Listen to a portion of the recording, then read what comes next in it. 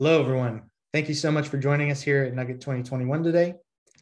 I'm excited to introduce our next speaker, Andy Markowitz, who is the Technical Product Manager here at Netreo. And today, Andy will be covering an exciting new feature introduction to the Netreo platform, which is Netreo Path Insight. Unfortunately, Andy couldn't join us live today, but we do have our VP of Technology, Shin Han, live online to answer your questions. So if you do have any, please feel free to enter those in the chat on the right-hand side of your screen. So with that, all systems are go. Let's get started. Good morning, good afternoon, or good evening, wherever you may be signed in from. Thank you for joining us. My name is Andy Markowitz, and I'm part of the product management team here at Netreo. For this Nugget session, I'll be giving you a sneak peek into Path Insight, which is one of the newest features we're about to release as part of the Netreo platform. Now, as the name somewhat indicates, this feature will give you insight to the various paths your users and applications take across a given network infrastructure on their way to a final destination. For those of you unfamiliar with Netreo or the product webinars I give from time to time, let me start with a super quick bio. I've been in the information systems field for nearly 25 years, and for a large portion of that time, I've been with Netreo. Now, when I came to the company, I was a recovering systems administrator, and I got the opportunity to be part of our operations team. So it was my job to help customers with implementations of Netreo, as well as to collaborate with them in coming up with solutions to visibility challenges they were faced with. A few years ago, I transitioned to the role of technical product manager for the platform, and it's been a really fantastic experience. Besides the fact that I still get to interface with customers on a fairly regular basis about what they love and what they hate about Netreo, I also have the chance to shape our product feature roadmap. So to put that opportunity in a slightly different way, it's now my job to say, hey, let's add that feature to Netreo. It would probably be pretty useful. It's too bad that didn't exist when I started doing this gig all those years ago. But that's enough about me. Let's get this show on the road, shall we? All right, so in terms of an agenda, here's how the rest of this session is going to play out. First, I'm going to cover some background information about this feature. Specifically, I'm going to get into a slightly more detailed description of what Path Insight does, who in an organization it's intended for, and most importantly, why they might want to use it. Next, I'm going to get into some definitions. Now, ordinarily, I'm not a huge fan of putting just raw terms up on a PowerPoint slide and making the audience read them. And so I'll try to make my explanations as lively as possible. However, these definitions are going to be important to understand when I transition to the next topic, which is setup and configuration of Path Insight. Now, when I've done product introductions in the past, I've usually gone through the presentation and then clicked into a demo. However, since this isn't technically a released product, I don't have final screenshots of the presentation. Therefore, it's just easier for me to do the demo interactively. And you're going to notice a Netreo dashboard page on the left-hand side of your screen. I'm going to be clicking into that in just a second here. Next, I'm going to walk through actual usage of the feature once the configuration is complete. And then finally, I'm going to wrap up with some frequently asked questions that have come up to me when I presented this material in the past. But I also encourage you to type your questions into the chat window along the side of your user interface there, and I'll get those answered as best I can. Okay, so first things first, what exactly is Netreo's Path Insight feature? Path Insight simplifies how an IT organization can ensure optimal performance for all the users on your network by providing visual, hop-by-hop reporting of latency and packet loss along critical paths. Path Insight is effectively an improvement on the tried and true traceroute utility found in most operating systems today. So like traceroute, Path Insight is going to track the route packets take using the IP protocol's TTL or time to live field to elicit an ICMP time-exceeded response from each gateway along the path to a given destination. Now, Path Insight is going to apply additional functionality to overcome firewall issues, including ICMP echo packages for probes and the well-known TCP half-open technique to enhance probe effectiveness. Now, since most TCP implementations are going to follow the same path as regular application traffic, Path Insight is going to be less likely to be blocked by firewalls, and it's going to enable IT organizations to collect accurate and trustworthy data. Of course, what is only part of the story, right? To make this new feature compelling, we also have to add, who is it for and why they might actually use it. So first up, we have the IT leaders in your organization. Now, Path Insight's going to, as I was saying a second ago, Path Insight measures the performance characteristics of each network node with full hop-by-hop visibility into every link. Now, if IT teams are equipped with a single tool that supports those business objectives, right, increases efficiency and saves money, then IT leaders are going to gain peace of mind to focus on strategic initiatives that can help them further improve their business, right? Now, next we have IT engineers. This is obviously a broad term, and I'm using it to classify the technical folks down in the trenches day to day, fixing broken stuff and actually doing the architecting of your information system.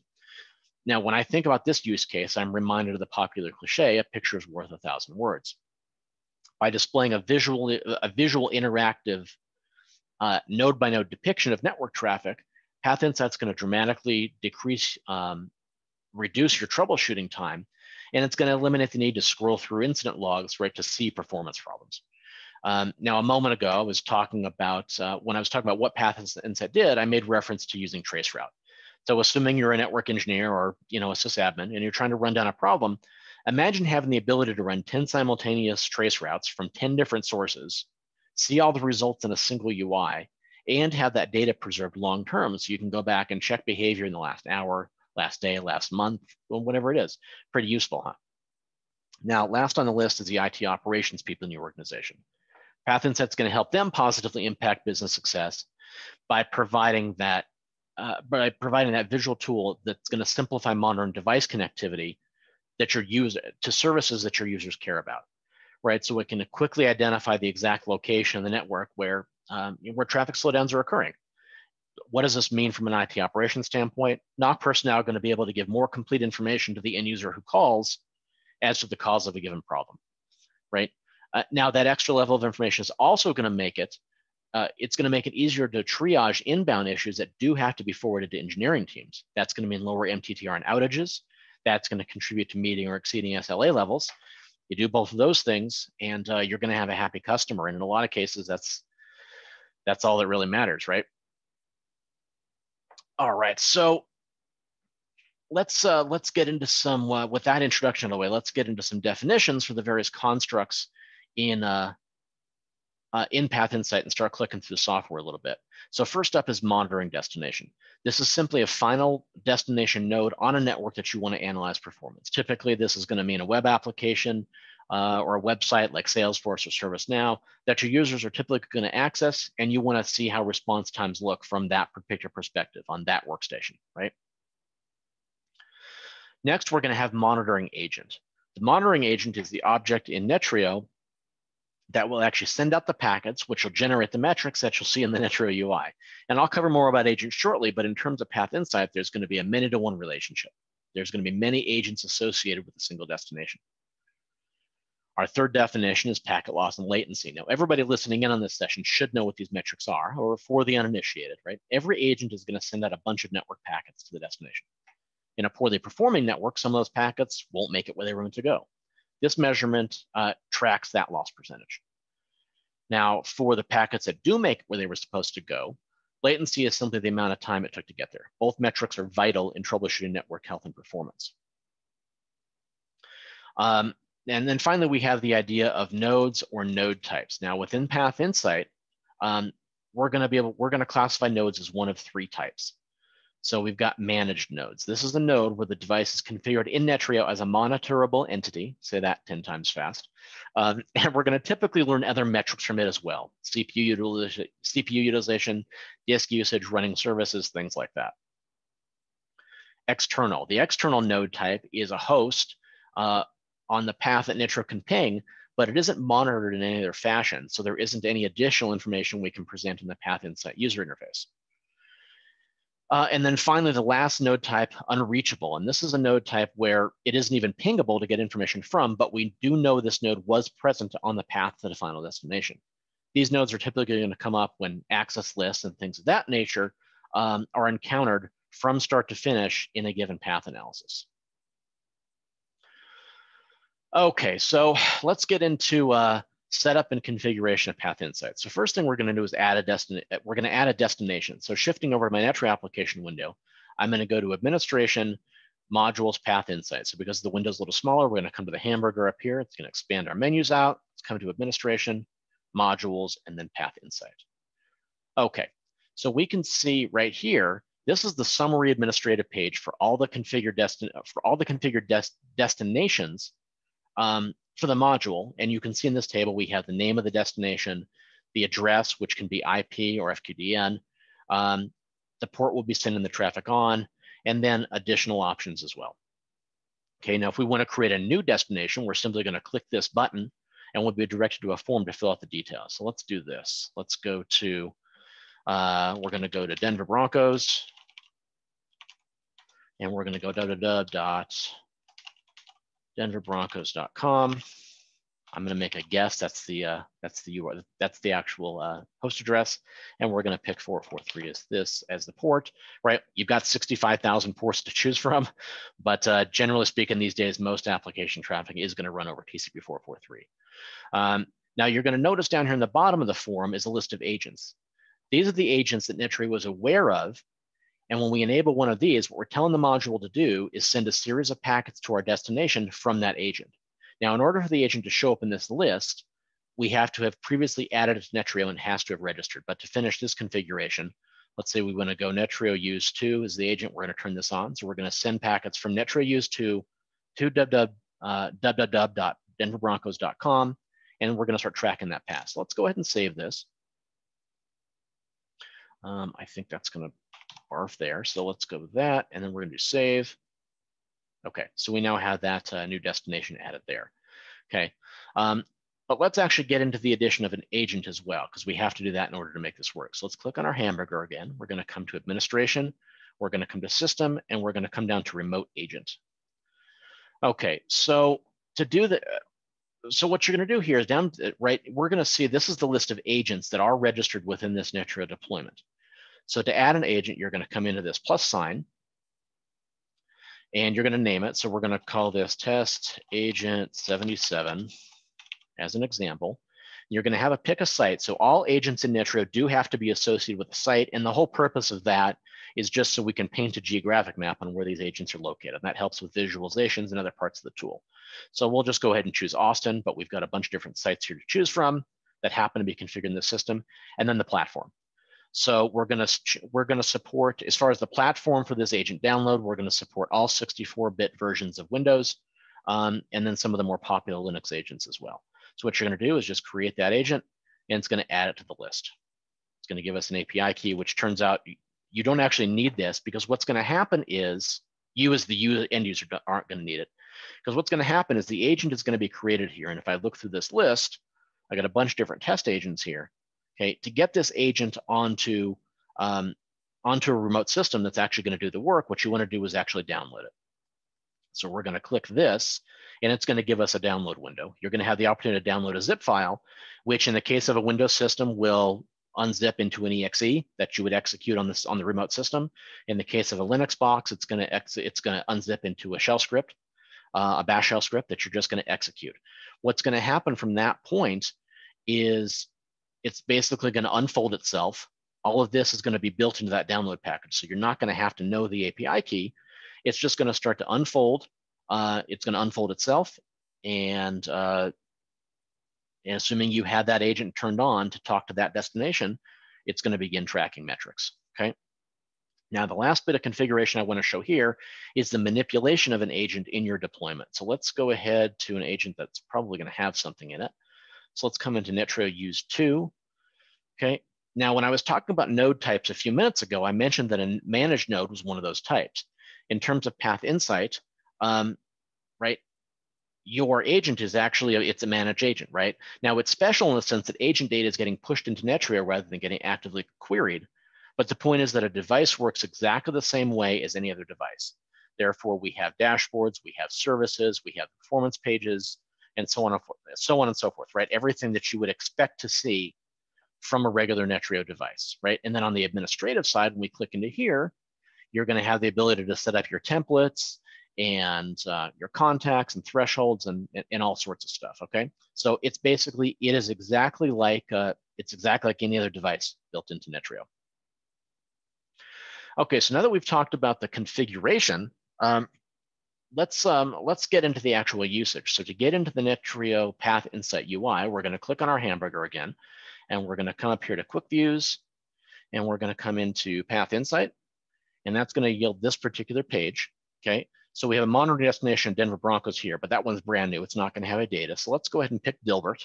So dilbert.com, and what we have here is then our list of agents that we can start tracking data for. So I'm going to pick Netreo use 2.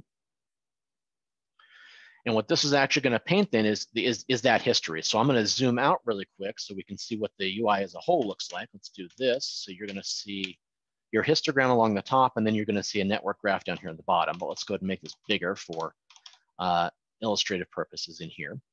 Okay, so the first thing I want to talk about is metric representation. So we got to the main user interface, and we've got Netreo use 2 sending data into Dilbert. Now, along the top of the page here, you're going to see your path history in terms of packet loss and latency. So the vertical bars are going to represent the average, maximum, and minimum latencies for the communication from your chosen agent to that destination at that point in time. So we can see right here at 6:15 at night, 18:15 on what our average latency, what our average latency, max, and min latency were as well. Okay, so if we take a look at, I guess I don't have a really good illustration here, like right here, for example, it was slightly higher latency, so it was a little bit slower. So that's the first thing I'm going to point out is what that looks like. So something else that's interesting, you're going to notice a huge gap here in the graph. Now, this is done on purpose, and it's exactly what it seems like, right? There was no attempt to contact Dilbert.com between roughly, well, I guess in this case, right between 7 o'clock at night, give or take. Yep, 7 o'clock at night to about 6 a.m. this morning, right? And in the case of this particular configuration, the gap's expected because this agent, I happen to lose an AWS, and we intentionally turn it off every night, right? So we're not incurring hosting costs. Now, the other element of this histogram I want to point out is the other metric we track, and that's packet loss. So we can see here, there was a big spike in packet loss at midnight, right? So what we have here, and then we can move back in our history and we can track all of this. So we're going to see there was packet loss here, and so on and so forth. Okay. Okay, so what we want to do now, let's go ahead and look a little bit lower here. Let's scroll down, and we can see the actual visualization of what the path looks like and the nodes the packets took when they went to their destination. So there's basically 2 kinds of objects, for lack of a better word, you're going to see in a path insight graph. The first is going to be an edge, and let me actually make this larger too. Okay, so the first is going to be an edge, and that's just a fancy term in mathematical graph theory for a connection between 2 vertices or nodes, right? So if we mouse over this, you're going to see a few things, right? What kind of nodes were linked, the latency and packet loss metrics for that link, and the likelihood that packets went across that node. Now, remember that since TCP/IP is by its very nature meant to distribute packets among many different paths, we can only make an educated guess as to which path was traversed from start to finish. So Netreo is also going to show a percentage of the initial packets that took this route. Now, over here on the far left side, we have the agent. And that's the starting point for the communication to this destination, which is over here on the far right. Okay. So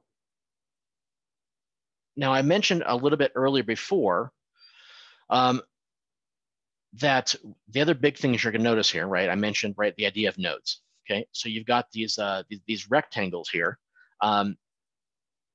with neither names or IPs in them. In this case, do we have any that resolved by a name? In this particular path, we do not. But what you will end up seeing is if an IP can actually be resolved according to DNS, it's going to have the name and the IP. Otherwise, we're just going to show the IP. So these are the nodes that actually reported information back to the agent, which then in turn pushed that information up to your Netreo deployment. So we've got your timeout nodes here, right? Or your timeout or your unreachable nodes here, which are part of the path, but don't allow reporting of diagnostic information, right? Then you have your external node here, which did respond to the TCP traceroute request, but it's a device that Netreo isn't managing, so there's nothing more than the IP and network diagnostics that we can know. Now you'll notice here on the far right side of the graph is our final destination. In this particular case, it's a managed node too, right? We're not going to be able to poll or monitor Dilbert.com other than to say, hey, yeah, we can get there. Okay, and then finally we have a managed node. So let's scroll back over to the left. So finally we have the managed node here, which, as I mentioned before, it's a node that shows up the graph and it's also monitored as a device in Netreo.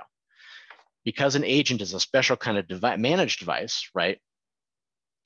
Just special in the sense that it doesn't query statistics or metrics. Those metrics from the agent are pushed back into Netreo. but regardless, it's actually a device, right? So if I come in here and I'm going to drill in, right, where am I going to get to? I'm going to get to the device dashboard for this particular agent, okay? Now, when we drill in here, right, when we have a managed node in Path Insight, we're going to get to the device dashboard. And once you get to the dashboard, you're going to see all the similar behavior you would for any other device in Netreo. Again, the only difference in this particular case is that in your performance tab, you're going to get the specific metrics for Path Insight. So what we can see here is if I scroll through, right, I've got average latency and path metrics, and I'm going to open this up. Oops, there we go. Okay, so I'm going to get all the metrics that I'm going to get, but as part of the Path Insights feature on this agent. Okay, so and what's the big thing? What's the big deal of this, right? Because this is playing with the regular plumbing that we have within Netreo. You can take all of this stuff. We can drill into these graphs. This is going to behave like any other histogram within Netreo. So what does that mean? That means we're going to be able to click and drag. It means that, and zoom in. It means that we're going to be able to use this particular histogram and tie that into, for example, an arbitrary instance report. So we can start combining path metrics with bandwidth usage, with potentially traffic information. And you can get all of that in a single report. And then we talk about, right, your top talkers reports. We can start building canned reports off of these systems. So let's go ahead and do this. We'll come into Omnicenter devices. Whoops. Come on. UI is a little bit slow here. There we go. Okay. And let's come into Path Insight metrics. And I can grab percentage. Let's do this and run it. Okay. And we got some data down here. Well, what's fun about this is that up here at the top, then we can add these to a custom report. We can email them now immediately. So you have access to all of the same features that you would for, any other metric that can be found within Netreo. Something else that's interesting to look at, if we click our back button a couple times here, right? What do we have here? We come into the edit screen, come into instances. Your Path Insight metrics are going to show up as thresholdable entities, which means you can start getting alerted on things like this, right? Is the number of hops too high from what it should be? Send out that alert. Is your packet loss percentage too high? Send out that alert. So this really is, it's basically just another type of data you can get into Netreo to help you get complete visibility into your network. All right, so let's come in here. I want to wrap up this session by getting into some frequently asked questions. Like I was saying at the onset, some frequently asked questions with regard to this data. So the first and most common question we get is to know what platforms will be supported when it comes to implementing Path Insight. This module will be released with support for Netreo SaaS only. Therefore, if you're a customer running Netreo in an on-premises environment, you will not be able to take advantage of this module for right now. Our intent is to only support Netreo SaaS going forward. However, as I'm always careful to mention in presentations, our plans are always subject to change based on the needs of our customers and the market in general. Something else that's often asked is, how will Path Insight be licensed? Now, licensing details are still fluid. However, it's likely the feature will be licensed the same way as Microsoft 365 Insight is licensed. So any agents that are deployed to support the gathering of path metrics are counted as light devices in the Netreo licensing model, and there's going to be a charge for the core module itself. Now, when we get closer to release date, you'll be able to get more information on licensing from your account manager. And then speaking of release dates, this is also a question that frequently comes up. Right now, we're targeting the middle of Q4 of this year to have a version that's generally available. However, if you're interested in evaluating Path Insight as part of your Netreo deployment, we're in the middle of beta testing it now. We would be very interested in hearing feedback from you as far as functionality, features, and usability, things of that nature, right? So we can get that feedback in. Now, in terms of whether we'll support this feature or that feature as part of the module, our plan right now is to follow a phased approach. So our first phase is going to be general availability, and that's going to be basically everything I've shown here during this session, excuse me, plus some extra pop into the UI for path visualizations. In the second phase, we're looking at enhanced alerting capabilities for the various metrics we're capturing, plus some additional visualizations that are actually going to take longer to develop than we wanted to wait to get something into the hands of customers as far as a general release is concerned. So that's going to be phase 2. And then finally, a third phase is going to be to more closely couple the path insight data we are getting with other areas of Netreo. I showed just a second ago, right, with the top talkers reporting, you can create arbitrary instance reports and run top talkers and things like that, right? But there's a ton of data in Netreo, and there's really good data in Path Insight, right? So how do we couple those things to give even better insight for users, right? For example, how does the NetFlow data in Netreo that Netreo currently captures, how does that relate to path data? From an analytical and machine learning perspective, can we take path data and use that with playbook automation to affect network changes? Now, so these changes and these enhancements are obviously going to be the most extensive, right? And they are going to, they're probably going to mean changes to the core at the core level of the module. So they're still a ways out. And we don't really have a timeline on that third phase yet. All right, so that actually wraps up this particular presentation. That's all the material I had. Again, I encourage you to, if you have additional questions that I didn't cover, encourage you to get those questions typed into your user interface there, and I'll see if I can get those answered. But thank you again for taking the time out of your day to join us and listen to me. We look forward to working with you to implement Path Insight and the rest of the Netreo solution. Enjoy the day, folks.